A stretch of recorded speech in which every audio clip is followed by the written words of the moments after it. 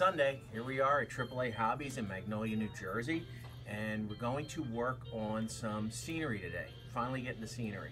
What I've done is I've lined out all the marks on my layout where I want to put some texture. In other words, what I'm going to do the farm area right now, and I'm going to lay a little bit of sheetrock joint compound, which is this stuff here that you use on sheetrock when you put a wall up.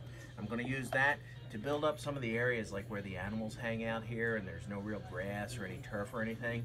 And then I'm going to paint some color on the whole area, and then I'll go back and probably use some turf material and put it down like into the farmer's yard and around the different areas here. So that's today's goal. We'll see how far we get. First thing I'm going to do is I'm going to rough up this surface here where I'm going to put this joint compound so it's got some tooth to adhere to this, because if I don't, when it dries, it'll probably start to lift up around the edges. So I just take a saw of some sort. You can use a saw, you can use a knife blade, like a flat knife blade, you can use anything. But just rough this surface up.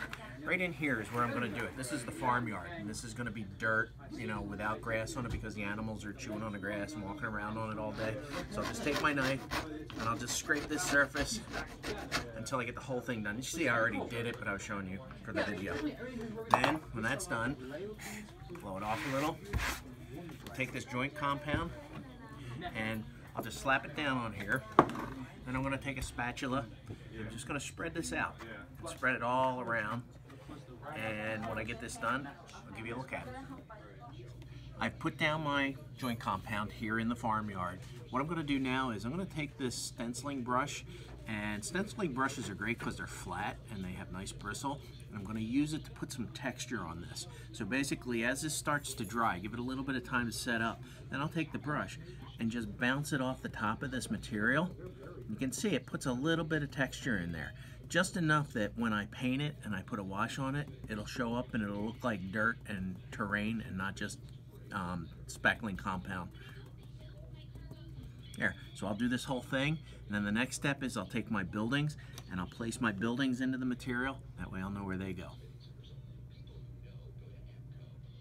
I've stippled all the texture onto the groundwork here. So what I'll do now is I'll take the building pieces, I'll start with the fence here, and I'll put it down. And what I can do, this will give me an idea when I'm done where the fence goes, obviously, and push it down just a little bit. And then I'm going to take the buildings, and I remember where they go. This one went here. I'll just push them down just a little bit, leave them there, and I'll take the little chicken coop and put it in there and press them down a little bit. And then I'll take the corn crib or whatever it is and push that one down. So now my farmyard is laid out. I have my groundwork. The next thing I'm going to do is take this yellow ochre paint. It's Woodland Scenics. It's called Earth Colors. And I'm going to paint all the groundwork around here with this. And then after that's done, we'll take some turf and we'll lay the turf down over top of it. As you can see, what we're doing now is we're putting down some base coats of paint. And you're going to say, wow, that's really a bright color to put down for where turf is going to go. Well, what this is this is the undercoat for the turf materials. In other words, we'll paint this ochre color, it's like a dirt color on, and then we'll take greens and browns and different colors of turf and we'll glue it down onto that. So this is basically an undercoat. What I'm going to do is I'm going to paint anywhere where there's going to be turf, you know, groundwork, grass, things like that, this color. So that'll be down here, here, and I'll go up here. And this is really key. One of the reasons I drew out all the streets and everything is so that I can see exactly where I need to paint to do turf work. There you have it.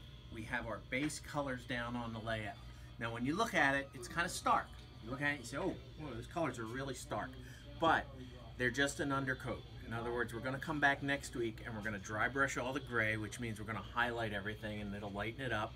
And then we're going to take, next week, we're going to use the turfs and we're going to put turf down wherever there's groundwork. And it's really going to make a difference. Next week, this whole thing's going to pop and really start to look like a train layout. But here you go. This is all the undercoats, all the underpainting, and we're ready to go with the groundwork material. So we'll see you next Sunday at AAA Hobbies.